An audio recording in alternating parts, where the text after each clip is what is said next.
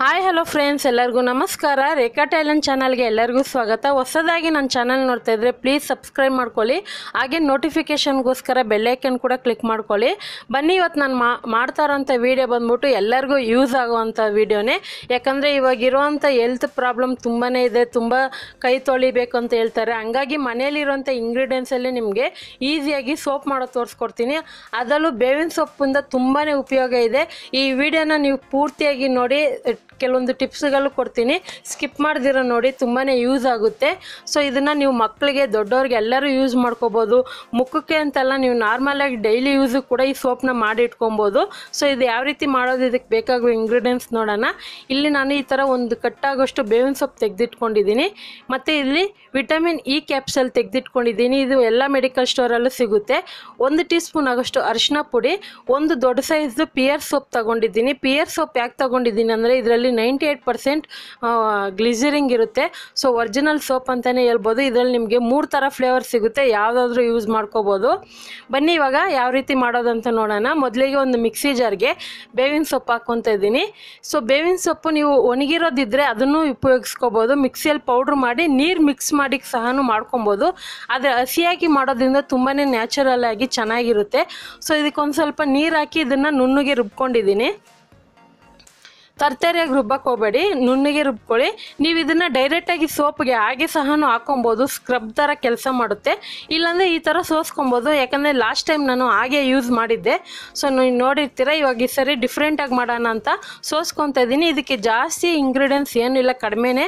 Just ಅರಿಶಿನ ಪುಡಿ, ಬೇವಿನ ಸೊಪ್ಪು ಮತ್ತು ಈ ವಿಟಮಿನ್ ಕ್ಯಾಪ್ಸಲು. ಆ ಕ್ಯಾಪ್ಸಲ್ ಇಲ್ಲಾಂದ್ರೂ ಪರವಾಗಿಲ್ಲ, ನಡೆಯುತ್ತೆ. ಸೊ ಇದನ್ನು ಚೆನ್ನಾಗಿ ಈ ಥರ ಪ್ರೆಸ್ ಮಾಡಿದ್ರೆ ಅದರಲ್ಲಿರೋ ರಸ ಎಲ್ಲ ಇಳ್ಕೊಳ್ಳುತ್ತೆ. ಸೊ ಇದನ್ನು ಈ ಥರ ಸೋಸ್ಕೊಳ್ಳಿ. ನೆಕ್ಸ್ಟ್ ಯಾವ ರೀತಿ ಮಾಡೋದಂತ ನೋಡೋಣ. ಇವಾಗ ಅರಿಶಿನ ಪುಡಿ ಹಾಕ್ಕೊತಾ ಇದ್ದೀನಿ. ಈ ಬೇವಿನ ಸೊಪ್ಪು ಅದ್ರ ಬಗ್ಗೆ ಹೇಳ್ಬೇಕಂದ್ರೆ ಡೆಡ್ ಸ್ಕಿನ್ ಇರೋ ತೆಗೆಯುತ್ತೆ, ಮತ್ತು ಮುಖನ ವೈಟ್ನಿಂಗ್ ಮಾಡುತ್ತೆ, ಮತ್ತು ನ್ಯಾಚುರಲಾಗಿ ಪಿಂಪಲ್ ಹೋಗುತ್ತೆ. ಸ್ವಲ್ಪ ಏನಾದರೂ ಮುಖದಲ್ಲಿ ಕಲೆ ಇದ್ದರೆ ಹೋಗುತ್ತೆ. ಅರಿಶಿನ ಪುಡಿನೂ ಅಷ್ಟೇ, ಮುಖದಲ್ಲಿ ತುಂಬಾ ಒಳ್ಳೆ ಕಾಂತಿ ಬರುತ್ತೆ. ಮತ್ತು ಏನಾದರೂ ಕ್ರಿಮಿ ಕೀಟಾಣುಗಳು ಇದ್ದರೆ ಮೈಯಲ್ಲಿ, ಏಕೆಂದರೆ ಇವಾಗ ಬೇಸಿಗೆ ಟೈಮ್ ಅಲ್ವಾ, ಬೇಗನೆ ಸೆಕೆ ಆಗಿ ಮುಖ ಎಲ್ಲ ಒಂಥರ ಆಗುತ್ತಲ್ವ. ಸೊ ಒಳ್ಳೆ ಫ್ರೆಶ್ನೆಸ್ ಕೊಡುತ್ತೆ, ಒಂದು ಕಾಂತಿಯಾಗಿರುತ್ತೆ ಮುಖನ. ಮತ್ತು ವಿಟಮಿನ್ ಈ ಕ್ಯಾಪ್ಸಲ್ ಕೂಡ ಅಷ್ಟೇ, ಮುಖನ ತುಂಬಾ ಸಾಫ್ಟಾಗಿ ಇಟ್ಕೊಳ್ಳೋಕ್ಕೆ, ಶೈನಿಂಗ್ ಆಗಿ ಇಟ್ಕೊಳ್ಳೋಕ್ಕೆ ಕೆಲಸ ಮಾಡುತ್ತೆ. ಇವಾಗ ಇಲ್ಲಿ ಪಿಯರ್ ಸೋಪ್ ತೋರಿಸ್ತಾ ಇದ್ದೀನಲ್ಲ, ಅದ್ರ ಜೊತೆಗೆ ನೀವು ಈ ಥರ ಸೋಪ್ ಬೇಸ್ ಏನಾದರೂ ಇಟ್ಟಿದ್ರೆ ಅದನ್ನು ಉಪಯೋಗಿಸ್ಕೋಬೋದು. ಲಾಸ್ಟ್ ಟೈಮ್ ನಾನು ಸೋಪ್ ಬೇಸಲ್ಲೇ ತೋರಿಸಿದ್ದು, ಅದೇ ಸರಿ ಪಿಯರ್ ಸೋಪಲ್ಲೇ ತೋರಿಸ್ತಾ ಇದ್ದೀನಿ. ನಾನಿಲ್ಲಿ ಒಂದು 4 ಸೋಪ್ ಮಾಡೋದ್ರಿಂದ ಪಿಯರ್ ಸೋಪು ಒಂದೇ ಒಂದಿತ್ತು, ದೊಡ್ಡ ಸೈಜು, ಸುಮಾರು ಒಂದು 100 ಗ್ರಾಮ್ ಇರ್ಬೋದು ಈ ಸೋಪು. ಅದ್ರ ಜೊತೆಗೆ ಇನ್ನೊಂದು 100 ಗ್ರಾಮ್ ಆಗೋಷ್ಟು ಸೋಪ್ ಬೇಸು ಮಿಕ್ಸ್ ಮಾಡ್ಕೊತಾ ಇದ್ದೀನಿ. ನಿಮಗೆ ಈ ಸೋಪ್ ಬೇಸ್ ಅಂತಲೇ ಅಲ್ಲ, ನೀವು ಪಿಯರ್ ಸೋಪಲ್ಲೇ ಮಾಡ್ಕೊಬೋದು.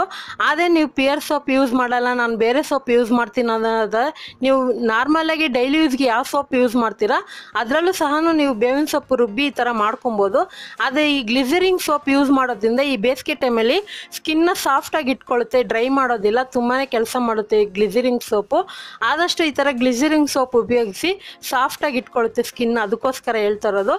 ಮತ್ತು ಇದರಲ್ಲಿ ನಿಮಗೆ 3 ಥರ ಫ್ಲೇವರ್ ಸಿಗುತ್ತೆ, ಯಾವುದಾದ್ರೂ ಯೂಸ್ ಮಾಡ್ಕೊಬೋದು. ಇವಾಗ ನಾನು ಡಬಲ್ ಬಾಯ್ಲ್ ಮಾಡ್ಕೊಳ್ಳೋದಕ್ಕೋಸ್ಕರ ಒಂದು ಪಾತ್ರೆಯಲ್ಲಿ ನೀರು ಇಟ್ಟಿದ್ದೆ. ಸೊ ನೀರು ಕಾಯ್ತಾ ಇರೋವಾಗ ಇನ್ನೊಂದು ಪಾತ್ರೆ ಇಟ್ಟು ಇದಕ್ಕೆ ಸೋಪ್ನ ಕಟ್ ಮಾಡಿದ್ನಲ್ವ ಅದನ್ನು ಹಾಕ್ಕೊತಾ ಇದ್ದೀನಿ.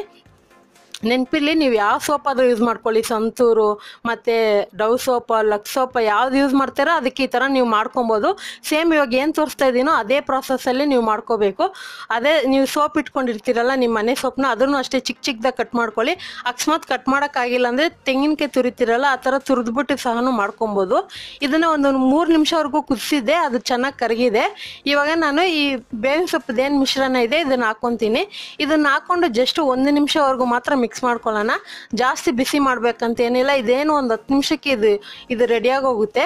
ಸೋಪ್ ಮಾಡೋದು ಅಷ್ಟೇ ಕಷ್ಟ ಇಲ್ಲ, ಫ್ರಿಜ್ಜಲ್ಲಿ ಇಟ್ಟರೆ ಒಂದು ಅರ್ಧ ಗಂಟೆಗೆಲ್ಲ ಸೆಟ್ ಆಗಿ ಹೋಗುತ್ತೆ. ಸೊ ನೋಡ್ತಾ ಇರ್ಬೋದು, ವಿಡಿಯೋನ ಪೂರ್ತಿಯಾಗಿ ನೋಡಿ. ಬೇವಿನ ಸೊಪ್ಪು ಮತ್ತು ಅರಿಶಿನ ಎಲ್ಲ ತುಂಬಾ ನ್ಯಾಚುರಲ್ ಆಗಿ ಹೆಲ್ತ್ಗೂ ಒಳ್ಳೆಯದು ಅಂತ ಹೇಳ್ಬೋದು. ಅಂದರೆ ಹೆಲ್ತಿಗೆ ಅಂದರೆ ನಮ್ಮ ಸ್ಕಿನ್ಗೂ ಒಳ್ಳೆಯದು. ಬೇವಿನ ಸೊಪ್ಪನ್ನ ಮುಖಕ್ಕೆ ಅಂತಲ್ಲ, ದೇಹಕ್ಕೂ ತಗೊಬೋದು, ಡೈಲಿ ತಿನ್ನೋದ್ರಿಂದನೂ ಒಳ್ಳೆಯದು. ಮತ್ತು ತಲೆಗೆ ಸಂಬಂಧಪಟ್ಟಿದ್ದು ಕೂಡ ಒಳ್ಳೆಯದು ಬೇವಿನ ಸೊಪ್ಪು. ಸೊ ಇವಾಗ ನಾನು ಮೋಲ್ಡ್ಗೆ ಇಲ್ಲಿ ನಿಮ್ಗೆ ಯಾವ ಮೋಲ್ಡ್ ಸಿಗುತ್ತೋ ಅಂದರೆ ಮನೆಯಲ್ಲಿರುವಂಥ ಪ್ಲಾಸ್ಟಿಕ್ ಪಾತ್ರೆ ಯಾವುದಾದ್ರು ಇರಲಿ ಅಥವಾ ಸ್ಟೀಲ್ ಆದರೂ ಇರಲಿ, ಇಲ್ಲಾಂದರೆ ಯಾವುದಾದ್ರು ಡಬ್ಬಿಗಳದ್ದು ಮುಚ್ಚಳ ಇದ್ರೂ ಪರವಾಗಿಲ್ಲ. ನಾನು ಇಲ್ಲಿ ಮೆಜರ್ಮೆಂಟ್ 2 ಕಪ್ಪು, ಒಂದು ಬೌಲು, ಇನ್ನೊಂದು ಟಿಫನ್ ಬಾಕ್ಸ್ ಪ್ಲಾಸ್ಟಿಕ್ದಿತ್ತು, ಅದನ್ನು ಯೂಸ್ ಮಾಡ್ತಾ ಇದ್ದೀನಿ. ಈಗ ಇದರೊಳಗೆ ನಾನು ಐಸ್ ಮಾಡೋದಕ್ಕೆ ಸಾರಿ ಫ್ರೆಂಡ್ಸ್, ಸೋಪ್ ಮಾಡೋಕ್ಕೆ ಮುಂಚೆ ಇದಕ್ಕೊಂದು ಸ್ವಲ್ಪ ಎಣ್ಣೆ ಹಾಕೊತೀನಿ. ನಾನು ಬಂದ್ಬಿಟ್ಟು ಆಲಿವ್ ಆಯಿಲ್ ಯೂಸ್ ಮಾಡ್ತಾ ಇದ್ದೀನಿ. ಸೊ ಮನೇಲಿತ್ತು ಹಂಗಾಗಿ ಯೂಸ್ ಮಾಡ್ತಾ ಇದ್ದೀನಿ. ನಾರ್ಮಲ್ ಆಗಿ ಕೊಬ್ಬರಿ ಎಣ್ಣೆ ಅಥವಾ ನೀವು ಡೈಲಿ ಯೂಸ್ಗೆ ಯಾವ ಎಣ್ಣೆ ಯೂಸ್ ಮಾಡ್ತೀರೋ ಅದಾದರೂ ಹಾಕ್ಕೊಂಡು ಅದನ್ನು ಚೆನ್ನಾಗಿ ಹಚ್ಕೊಳ್ಳಿ. ಈ ಥರ ಮಾಡೋದ್ರಿಂದ ಸೋಪು ಪಾತ್ರೆಗೆ ಅಂಟ್ಕೊಳ್ಳೋದಿಲ್ಲ, ಈಸಿಯಾಗಿ ಬರುತ್ತೆ, ಅದಕ್ಕೋಸ್ಕರನೇ. ಸೊ ಹಂಗಾಗಿ ನಿಮ್ಮ ಮನೇಲಿ ವ್ಯಾಜಿಲಿನ್ ಇದ್ದರೆ ವ್ಯಾಜಿಲಿನ್ ಕೂಡ ಹಚ್ಕೊಬೋದು. ಇವಾಗ ಏನು ಸೋಪದು ಮಿಕ್ಸ್ ಮಾಡಿದ್ನೋ ಅದನ್ನು ಹಾಕ್ಕೊತಾ ಇದ್ದೀನಿ. ಸೊ 4 ಸೋಪಲ್ಲ, ಇದರಲ್ಲಿ ಚಿಕ್ಕ ಸೈಜ್ ಅಂದರೆ ಏನಿಲ್ಲ ಅಂದ್ರೂ ಒಂದು 8 ಸೋಪ್ ಮಾಡ್ಕೊಬೋದು. ಚಿಕ್ಕ ಸೈಜಲ್ಲಿ ಮಾಡಿಬಿಟ್ಟು ನೀವು ಫ್ರಿಜ್ಜಲ್ಲಿ ಇಟ್ಟು ಸ್ಟೋರ್ ಮಾಡಿಕೊಂಡು ಯಾವಾಗ ಖಾಲಿ ಆಗುತ್ತೆ ಅವಾಗೆಲ್ಲ ಯೂಸ್ ಮಾಡ್ಕೋಬೋದು. ಇನ್ನೊಂದೇನು ಗೊತ್ತಾ, ಈ ಸೋಪ್ನ ನೀವು ಹ್ಯಾಂಡ್ ವಾಶ್ ಆಗಿ ಯೂಸ್ ಮಾಡ್ಕೋಬೋದು, ಮುಖಕ್ಕಾದರೂ ಯೂಸ್ ಮಾಡ್ಕೋಬೋದು, ಇಲ್ಲ ನಾರ್ಮಲಾಗಿ ನೀವು ಡೈಲಿ ಸ್ನಾನಕ್ಕೆ ಯೂಸ್ ಮಾಡೋದು ಥರನೂ ಮಾಡ್ಕೊಬೋದು. ಮತ್ತು ಇದನ್ನು ನೀವು ಚಿಕ್ಕ ಮಕ್ಕಳಿಗೆ 1 ವರ್ಷ ಮಕ್ಕಳಿಗೆ ಸಹ ಯೂಸ್ ಮಾಡ್ಕೋಬೋದು, ಯಾವುದೇ ರೀತಿ ಸೈಡ್ ಎಫೆಕ್ಟ್ ಆಗಲ್ಲ. ನೋಡಿ ಇವಾಗ ನಾನು ಇದನ್ನು ಫ್ರೀಝರಲ್ಲಿ ಇಡ್ತಾ ಇದ್ದೀನಿ. ಫ್ರಿಜ್ಜಲ್ಲಾದರೂ ಇಟ್ಕೊಬೋದು, ಫ್ರೀಝರಲ್ಲಿ ಇಟ್ಕೊಬೋದು. ಜಸ್ಟ್ ಒಂದು ಅರ್ಧ ಗಂಟೆಗೆಲ್ಲ ಇದು ಸೆಟ್ ಆಗೋಗುತ್ತೆ. ಬೈ ಚಾನ್ಸ್ ನಿಮ್ಮ ಹತ್ರ ಫ್ರಿಜ್ ಇಲ್ಲ ಅಂದರೆ ಒಂದು 4 ರಿಂದ 5 ಅವರ್ ಹಿಡಿಯುತ್ತೆ, ಇಲ್ಲ ಒಂದು ದಿವಸ ಪೂರ್ತಿ ಹಿಡಿಯುತ್ತೆ. ಹಾಗೆ ಹೊರಗಡೆ ಇಟ್ಟರೆ ಸೆಟ್ ಆಗೋದಕ್ಕೆ. ಅದು ಫ್ರಿಜ್ಜಲ್ಲಿ ಇಟ್ಟರೆ ಒಂದು 20 ನಿಮಿಷ ಅರ್ಧ ಗಂಟೆಯಲ್ಲೇ ಸೆಟ್ ಆಗುತ್ತೆ. ಇವಾಗ ಫ್ರೀಝರಲ್ಲಿಂದ ಎತ್ಕೊಬಂದು ಈ ಚಾಕುವಿಂದ ಸೈಡಲ್ಲಿ ಓಪನ್ ಮಾಡ್ಕೊತಾ ಇದ್ದೀನಿ. ಈಸಿಯಾಗಿ ಬಂದ್ಬಿಡುತ್ತೆ. ಜಸ್ಟ್ ಹಾಗೆ ಚಾಕುನಲ್ಲಿ ಸೈಡಲ್ಲಿ ಹಿಂಗೆ ಪ್ರೆಸ್ ಮಾಡಿ ಅದಾಗೆ ಅದೇ ಎದ್ದೊಳುತ್ತೆ ಸೋಪು. ಸೊ ನೋಡ್ತಾ ಇರ್ಬೋದು. ನಿಜವಾಗ್ಲೂ ತುಂಬಾ ಒಂದು ಇವಾಗಿರೋವಂಥ ಈ ಸಿಚುವೇಶನಲ್ಲಿ ಡೈಲಿ ಹ್ಯಾಂಡ್ ವಾಶ್ ಮಾಡಬೇಕಲ್ವಾ, ಈ ಥರ ನೀವು ಈಸಿಯಾಗಿ ಮನೇಲಿ ಮಾಡಿಕೊಂಡ್ರೆ ಮಕ್ಳಿಗೂ ಸಹ ಚಿಕ್ಕ ಸೋಪ್ ಮಾಡಿಕೊಟ್ರೆ ಅವ್ರಿಗೂ ಇಷ್ಟ ಆಗುತ್ತೆ, ಅವಾಗ ಅವರು ಕೈ ತೊಳಿತಾರೆ. ಸೊ ನಾನು ಹೇಳ್ದಂಗೆ ಈ ಸೋಪ್ ತುಂಬಾ ಯೂಸಿ ಆಗುತ್ತೆ. ಮತ್ತು ಇವಾಗ ನೋಡ್ತಾ ಇರ್ಬೋದು, ಟ್ರೈಯಲ್ಲೂ ಮಾಡಿ ತೋರಿಸ್ತೀನಿ. ಸೊ ನಾನೇನು ಬೆಳ್ಳಗಿಲ್ಲ ಕಪ್ಪಗೆ ಇದ್ದೀನಿ, ಅದನ್ನು ಇದ್ರ ಬಗ್ಗೆ ತಿಳಿಸ್ಕೋಬೇಕಲ್ವಾ, ಅದಕ್ಕೋಸ್ಕರನೇ ಈ ಸೋಪ್ನ ಏನಿಲ್ಲ ಅಂದ್ರೂ ಒಂದು 30 ಸೆಕೆಂಡ್ ಚೆನ್ನಾಗಿ ಈ ಥರ ಚೆನ್ನಾಗಿ ಉಜ್ಜಿ ತೊಳೀರಿ. ಆ ಕಪ್ಪು ಕಲೆ ಏನಿರುತ್ತೆ ಅದು ಹೋಗುತ್ತೆ. ಮತ್ತು ಸ್ಕಿನ್ನ ಬ್ರೈಟ್ನೆಸ್ ಮಾಡುತ್ತೆ, ಮತ್ತು ಸಾಫ್ಟಾಗಿರುತ್ತೆ. ತುಂಬಾ ನಿಜವಾಗ್ಲೂ ಸಾಫ್ಟಾಗಿರುತ್ತೆ. ಮತ್ತು ಒಣ ಚರ್ಮ ಇರುತ್ತಲ್ಲ ಅದೆಲ್ಲ ಸಾಫ್ಟ್ ಆಗುತ್ತೆ. ಸೊ ಈ ಸೋಪ್ನ ಯಾರು ಬೇಕಾದರೂ ಯೂಸ್ ಮಾಡ್ಕೋಬೋದು. ಖಂಡಿತ ಇವತ್ತು ಕೊಟ್ಟಿರೋಂಥ ಈ ವಿಡಿಯೋ ನಿಮಗೆಲ್ಲ ಇಷ್ಟ ಆಗಿದೆ ಅನ್ಕೊತೀನಿ. ಇಷ್ಟ ಆಗಿದೆ, ನೀವು ಟ್ರೈ ಮಾಡಿ, ಹೇಗೆ ಬಂತು ಕಮೆಂಟ್ ಮಾಡಿ, ಲೈಕ್ ಮಾಡಿ, ಶೇರ್ ಮಾಡಿ. Thank you for watching. Bye.